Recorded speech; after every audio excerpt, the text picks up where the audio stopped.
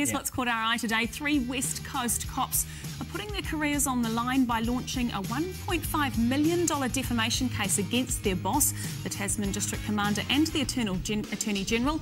The 3 men have been on paid leave since the end of May following a dispute over regional restructure. Hi, I'm Mike Bush. I joined the police 36 years ago. I joined because I wanted to make a difference. Crime is at a 29-year low. One of the reasons our results are so good is because of the high levels of public trust and confidence. Those levels are at an all-time high.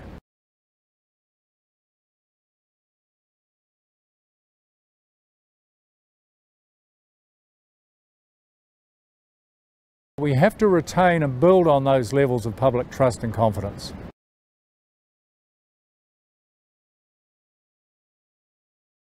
Because that's what enables us to do what we're here to do.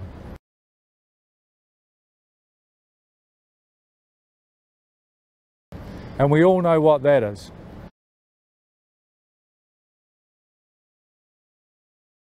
To ensure people are safe and feel safe.